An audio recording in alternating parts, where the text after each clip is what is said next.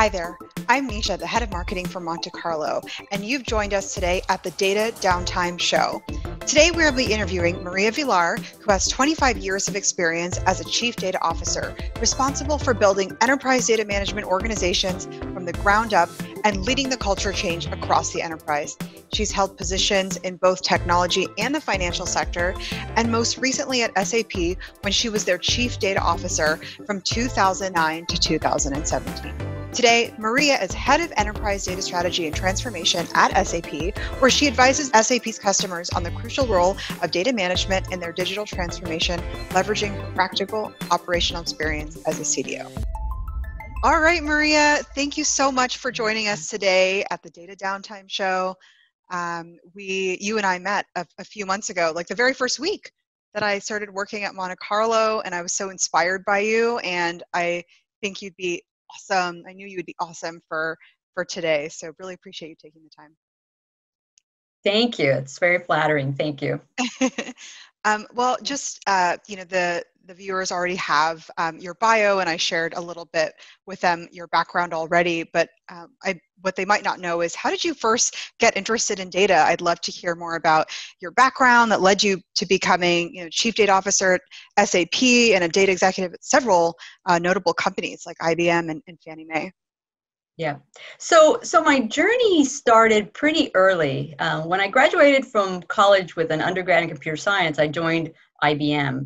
But I joined it on the product development side, software product development side. So I was actually a developer for a while, got into management there, and really felt that I could be a better leader and a developer if I understood how customers use our products, and then sort of bring it back into the product portfolio. So I took an internal job in IT, thinking that because we all used at IBM products at the time, that it would give me a really good perspective on how customers use our products, and then I would bring it back to the product development side and really introduce it to our products. But that never happened. Once I went over to internal IT, I pretty much stayed there until I left IBM, and it was there that I got my first job in data. So I was a manager at the time, and I was asked to take over a customer data management project, which is actually a project that was in deep trouble. It was associated with the CRM deployment that we had, and the CRM deployment did not go as planned because of the data.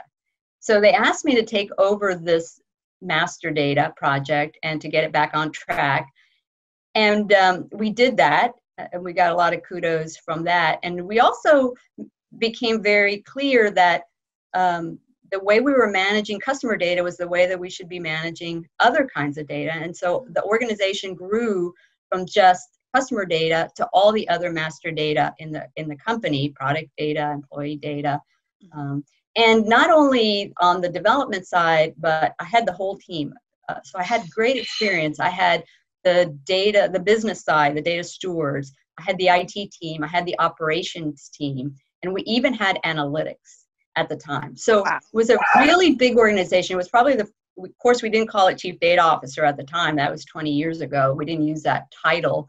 But it was the head of data, the most senior executive. I reported into the CIO at the time. And it was there really that I started to get this passion for data, because I feel it's the language of business. I also went back to school and got my MBA. So this marriage of the business and IT, which is what I think data is, it's that bridge between business process and applications. And it's an underserved area, and I love working for underdogs. So it was underserved, misunderstood, and it was a big challenge for me. And that's how I really started on it. With data, it's a cross between business processes and applications. That's exactly what it is. It's so, I love the way that you put that. Well, I'd love to fast forward a little bit and hear about what you've been working on at SAP. I know you've been there for quite some time. 10 years now. And again, it's one of those jobs that I said, well, I'll do this for a little bit about my transition, by the way. Yeah. So when I was at IBM, I was there really that head of data job for about 5 or 6 years.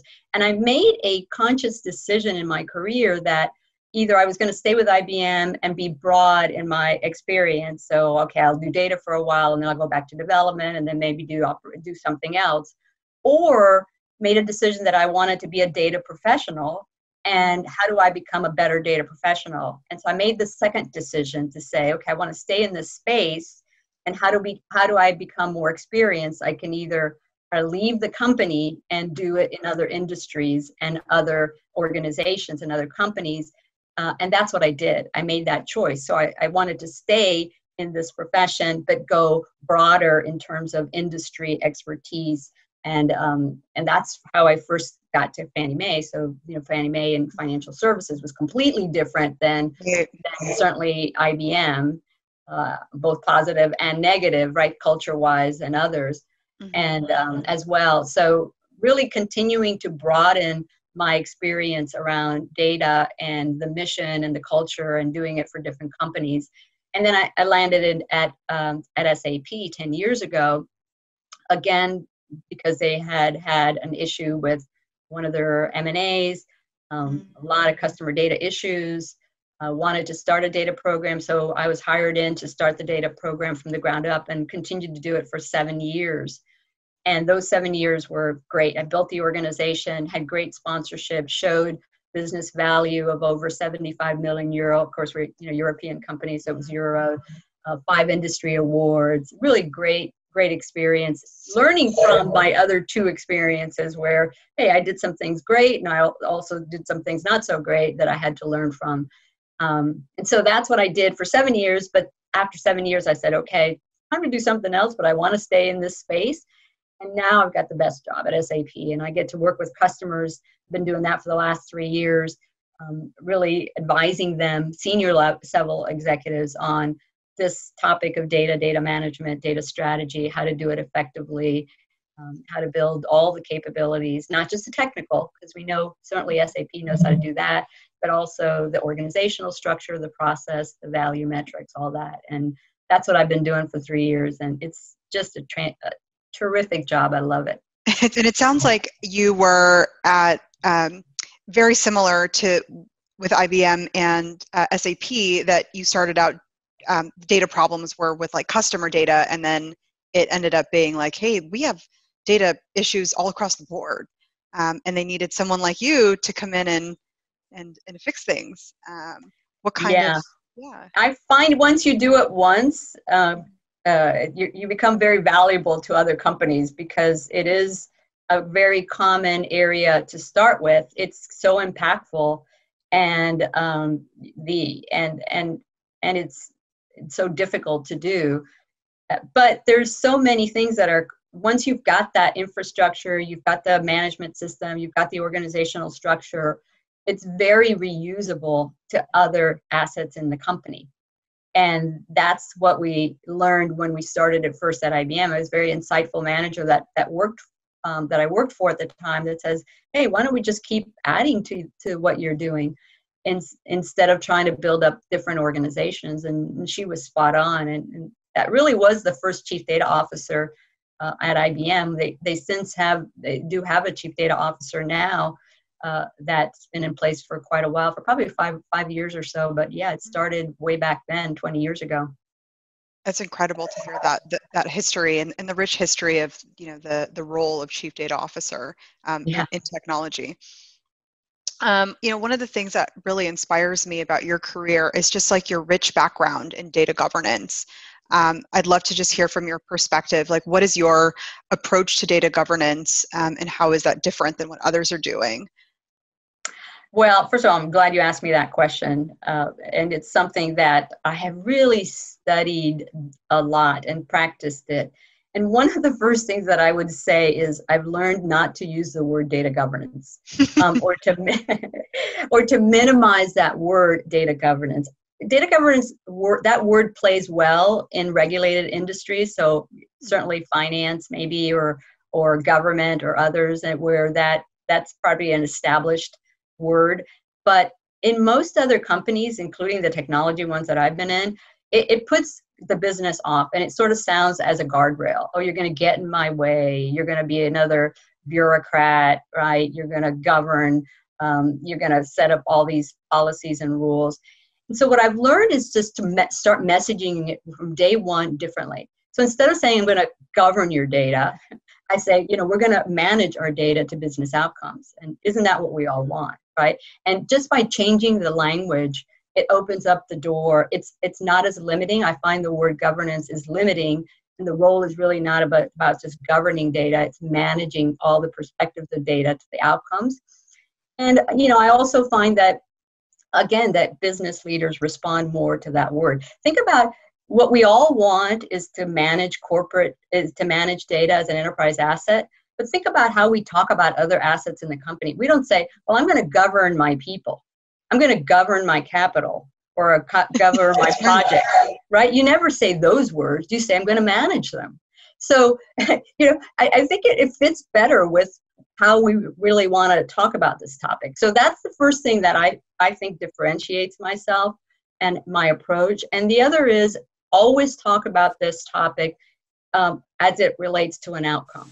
So if you know what the outcome is you're trying to achieve from a business perspective, that outcome then helps you define how you have to govern, right? What standards you need, what policies, what organizational structure. So it really is more about learning to start with the outcomes first and then letting that drive you to what you need to do from a data perspective in terms of policies and standards and accountability model. So it's pretty inclusive, but I've also, again, learned to change my own wording on this topic.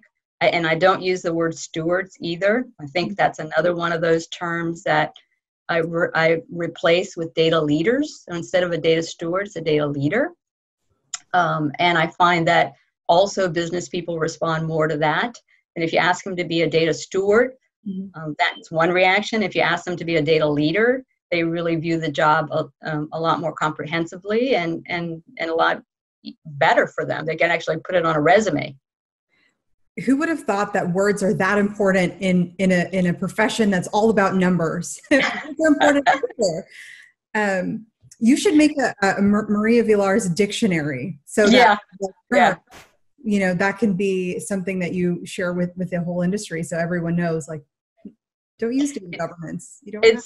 It's funny you say that, because every time I have a customer meeting, and especially if they have an established organization, and right off the bat they use those words that I have used, I have replaced, and we talk about it right up front, and everyone agrees after they hear it, because they hear the rationale, and they also see a reaction over time with the word. But words matter here, and that's one of the things personally for me I've had to learn to be a better salesperson for this topic, because it is myself that is a salesperson. And I heard Kara in your last webinar, and she said the same thing, is we data people, and especially in these executive positions, need to learn how to sell our topic and use the right words to sell.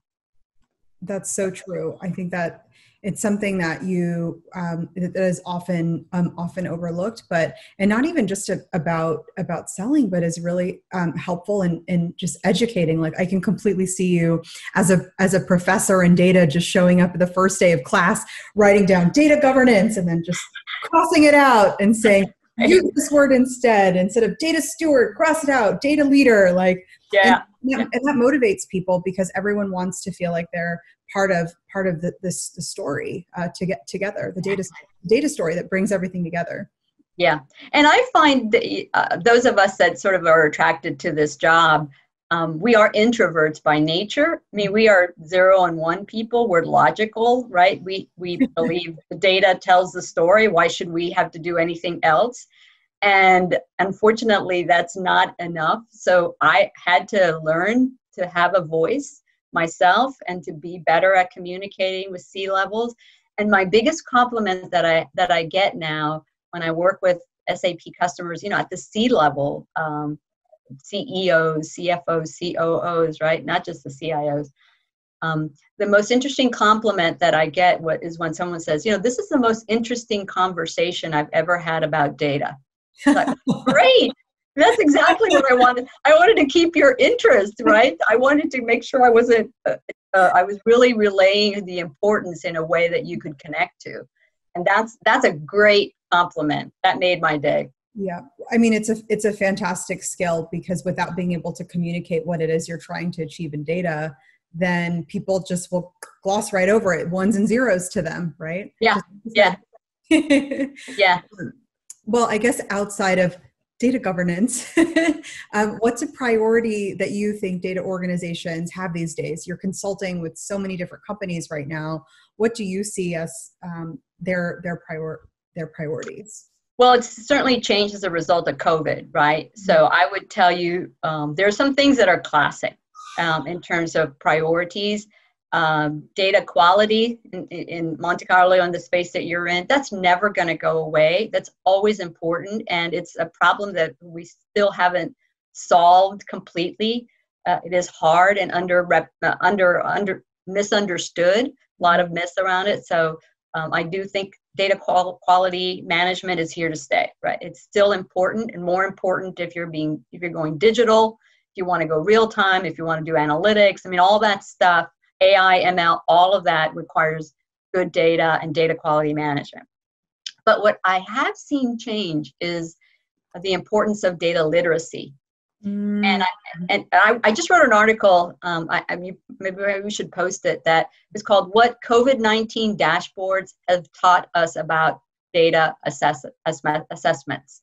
And it's really understanding how to read a dashboard has become so much more important inside your business and even in your own personal life, and the questions you should be asking yourself that are very data specific, like what are the trusted sources? What's the data quality that's been done on this? What do the definitions mean? When was this data pulled? I mean, some of those basic questions we now have to keep educating our executives on. And so to become data driven, and especially in these environments where we're going to have more analytics to help us tell the story and to predict the future here, that data literacy is becoming really important. I used to think data literacy and data culture were the same thing, and I do think it's part of changing the data culture, because you need to understand the use of data and data literacy in order to impact the culture.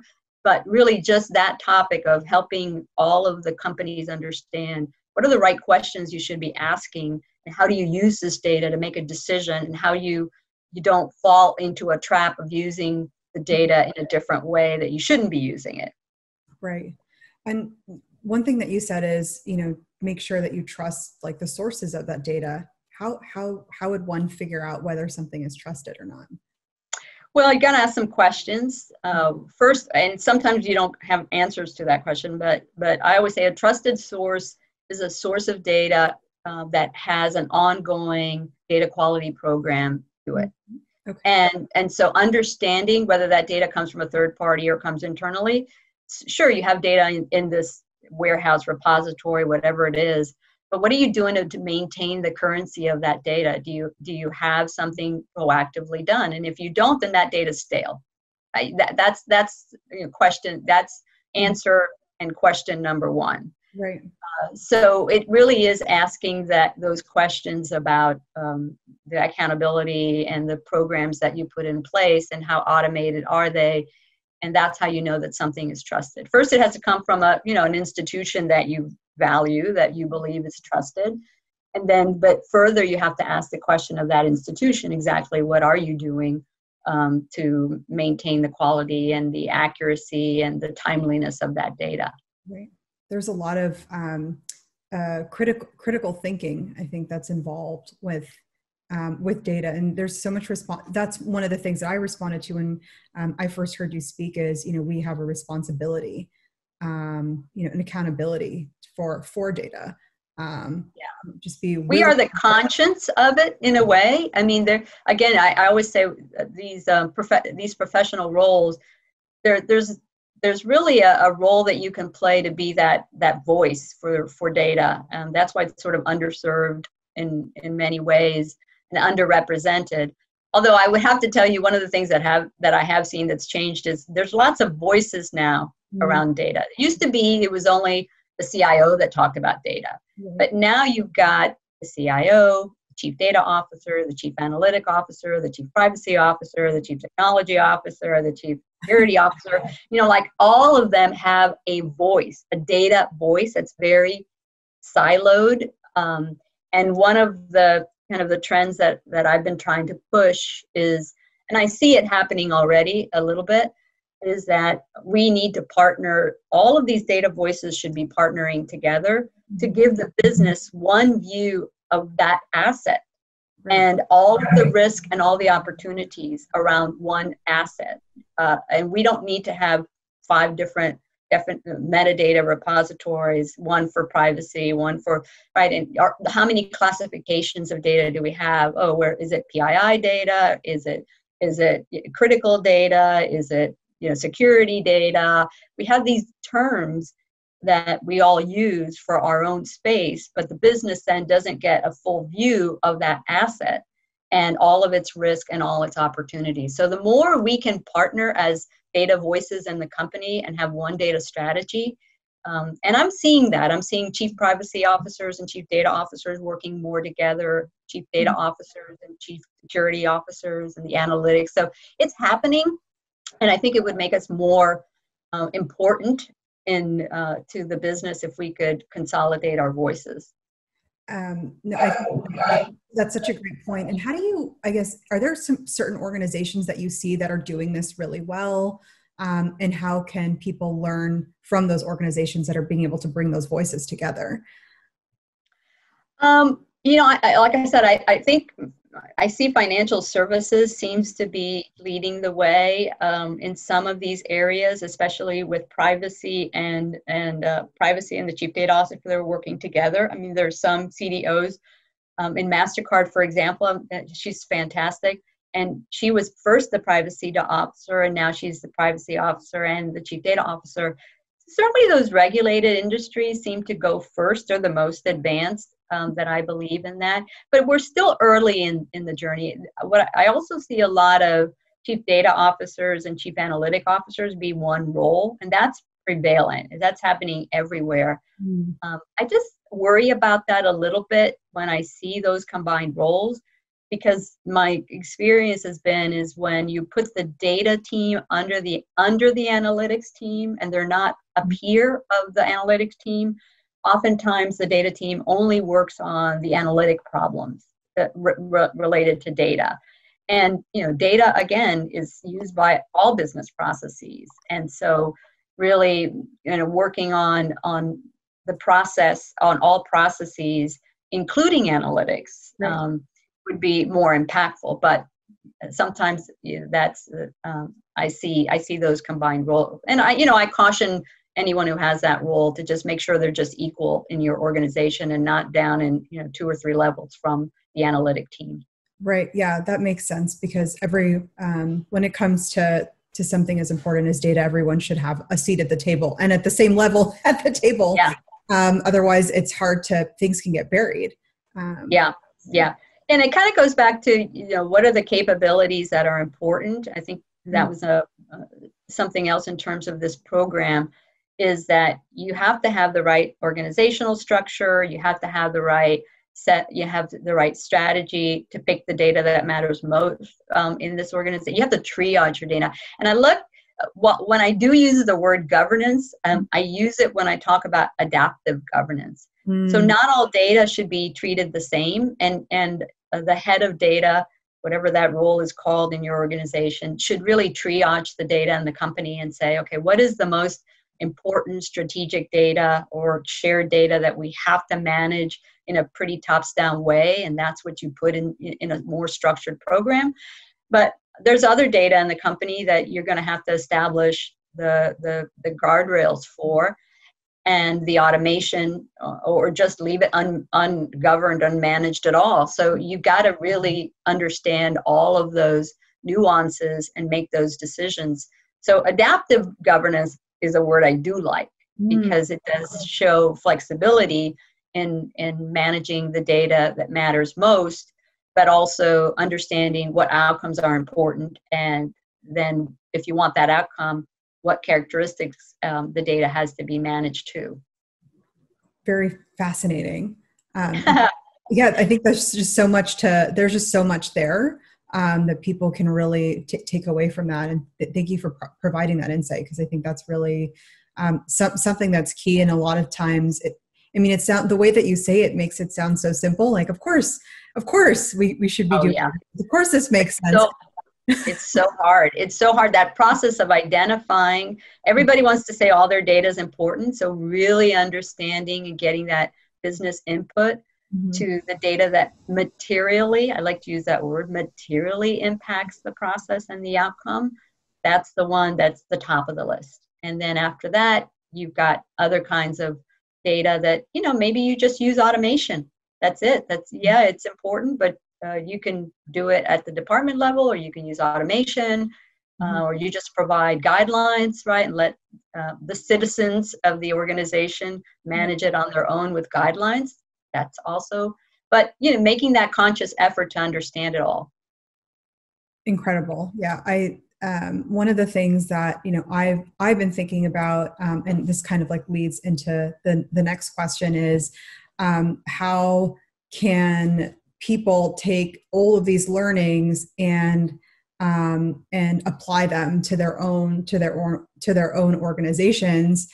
And I guess I'd just love to hear from your perspective is like, what would you do differently in your data journey? Like, what's one thing that you said, I think this is really great, I'm so glad that I did it. And then maybe something that you said, I wish I didn't do this. And this is why. So please avoid this pitfall. That certainly, I like to say I've earned my share of badges and scars from having to do this job for 20 years. So I would say one of my first recommendations is really when you're understand the culture, when you're interviewing for a new position, especially a senior position, like a head of data kind of role like I had. So certainly I was naive and not really appreciated that. So IBM was my first job out of college. I stayed there for a very long time. And when I left, you sort of assume everything is like IBM, culture's like IBM, people are going to be in processes. And that couldn't be more wrong.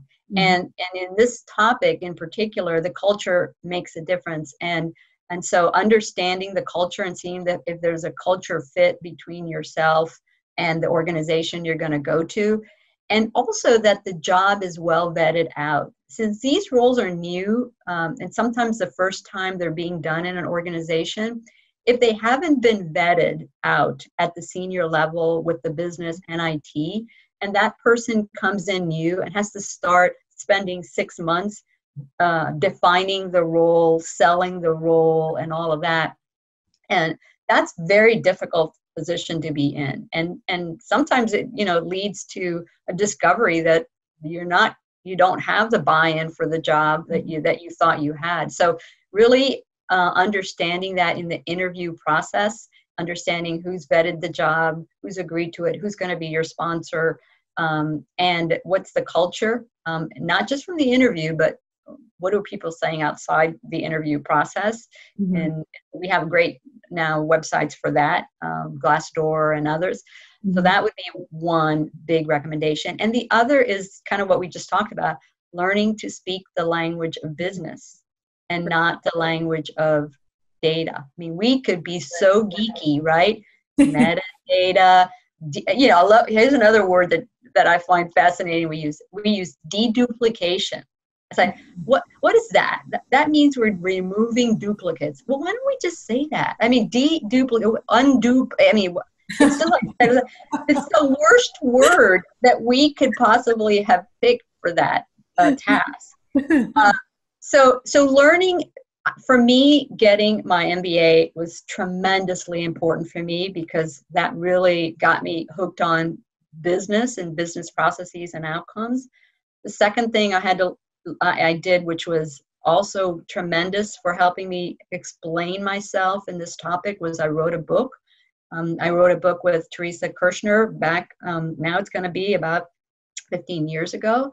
It's called, From Chaos to Confidence. And it was for business people. And I had a great experience because the publisher really didn't know anything about this topic. And the first time we sent him a draft, we had spent like 6 months. We thought it was so great. And he just came back to us and said, no. He said, you're selling, you're selling it totally wrong, right? Mm-hmm. And he made us rewrite a lot of it and reorder it. And it just gave me such appreciation for words matter, Mm-hmm. understanding, simplifying this topic. If he didn't get it, then some other people weren't going to get it. So all of that has helped me come to where I am today, which is to be much more articulate about the topic and to bring it down to not, I wouldn't say dumb it down, but ungeekify it in a way, and be able to connect it to the business Mm-hmm. in a way that I can have a conversation with a CEO or a CFO, and their eyes are not like tearing over, right? So that's really, really important for a data leader to have those communication skills. What and I'm so curious about your book. What was it that you had written prior that just didn't resonate, that had to be changed? What was that? Well, it was all because all the books that were out there were for IT people, for business people. It was about databases, or it was all technical books. There wasn't a book for business people about what is their role in managing data and what should they know if they have projects around this that are important, that are data. I call them data rich projects, which means you can't achieve your outcomes if you don't also manage the data that feeds those outcomes. So we really wrote this book for business people only. Mm-hmm. And a lot of the things that we've been thinking about really updating it, but a lot of it really still is very current because we never talk about technology in it. It was just about business processes, accountability, and selling and culture and all that. And so it was the first of its kind. It's still available in Amazon, but clearly isn't, I don't get rich off of that book. Let's put it that way. well, maybe you will. Let's link to it. We'll link to it too, the book, and then also your COVID-19 article that just came out. Yep, I would love that. That's incredible. And I guess just thinking about, you've had such a rewarding career. Like, if there was just one overarching, maybe it's like a moment or a story where you said, this is I'm so happy that I'm doing this. Is there something that you can share? Well, I would say there's probably two instances of that. Probably both of which in the last 3 years. So I keep saying I have the best job in the whole wide world, but maybe three. So the first one is right after, in 2017, right before I took this job, I did get recognized by the International Society of Chief Data Officers. So they had their first awards. They had 3 awards that year for the International Society, and I was one of the recipients. And it was a reward for transforming the organization and getting that business accountability and business sponsorship. So it was that class of award, and it was really an award for me personally. It wasn't an award for SAP. It was in that leader. So being recognized from the society of my peers was pretty I think impactful for me. Then, those customer stories, like I just told you, when I get told by a CXX that, hey, this is the most interesting data conversation I ever had, or another story that I can recall where someone said to me, this 30-minute meeting has been the most productive meeting of my day, of my week. So, kind of those kind of things really just make my year. When I hear that, because from where I came, from having to really focus on being a better communicator. And then the third is that masterclass. The masterclass, as we were talking about before, right. We turned on the video, was certainly a personal challenge. I took a risk because I'd never done something like that before, and didn't know if I could pull it off, frankly. And when I saw the final product and the reaction that I've gotten to it, it's kind of validating that sometimes you do have to take those risks in your career. And it could have gone badly, and here I am out there, 14 videos of me, and it's just a disaster.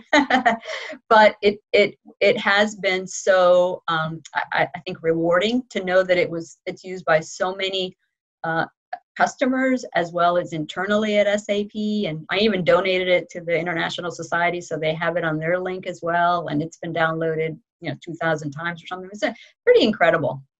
I think that's amazing. And, when I look at your career, I see like this, over time, it's like this like Venn diagram of sorts where there's like you're a data executive, you're a business executive, and you're like an educator. And it's really cool, I think. And that's what the masterclass really brings out is Absolutely. That in all of you. That's who you are. And I think that's also what that award was, is saying like, this is someone who's able to communicate to both of these audiences in a meaningful way, and to be able to present data in a way that people can really transform their organizations the way they want to. So anyway, congratulations on that. I didn't know about. I think I'm a frustrated teacher. So I think I should have been a teacher or maybe in a previous life. I was, but you are. Yes. This is what is so fun about my job, is now I get to bring that part of me out, and it just makes me happy to be able to do that. That's great. I'm so happy for you. And then I'm looking at my list. What are some of the other questions I had for you? Oh, yes. This is a question I love asking is, if you could have dinner with like any other CDO or any other data leader in the world, who would it be and why? I love this question. Because you made me really think about this.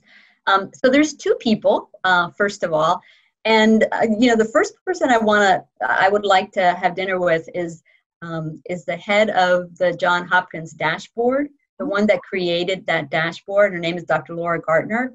She presented at the International Society of Chief Data Officers, and she was fascinating. And I could probably talk to her for hours. But think about that data challenge, the way that it had to come together. All the sources of data, how was it became that credible source for so many individuals in the United States and outside, all the challenges that they had, the politics. I mean, it was an incredible data challenge that she and her team stood up for and continue to do. So just getting underneath the covers with that and understanding more of how she did it, what challenges she had, and how she overcame them, I think would be a fascinating conversation. And then the other one that I would have, and I wish I would have had the pleasure of it, but I won't, is Ruth Bader Ginsburg, right?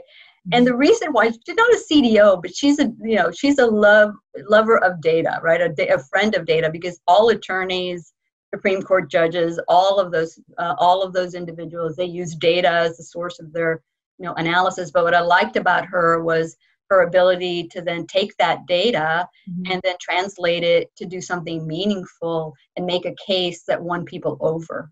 And so kind of using the facts and then building that compelling story and message, and then convincing and changing legislation at a time when that wasn't what women did. I mean, that's fascinating also. So data, having these great data management skills and voices, being able to kind of use it and articulate it can be applied to so many professions. So that would be so I'm just a big, RBG fan. I love that. I never thought I would hear RBG being synonymous with data, but it makes sense. I mean, you to be an arbiter of something really meaningful, you need to be able to present, factual evidence and data, and it's very cool. It is. To draw that. Well, Maria, thank you so much for spending the time today. It was just a pleasure, as always, getting to chat with you. I guess before we head out, is there anything else that you wanted to share or address? No, I just want to thank you for doing this. Again, I think it's a great platform, and I've enjoyed working with you, working with Monte Carlo. It's a great, it's a great partnership. Excellent. Well, thank you so much, Maria, and we will talk to you soon. Great. Thank you. Bye. Have a good day. Thank you for joining today. And if you'd like more information on Maria Villar, some of the links that she talked about in her interview, and also other additional resources, you can go to our website at montecarlodata.com and check out our blog. Thank you and have a great day.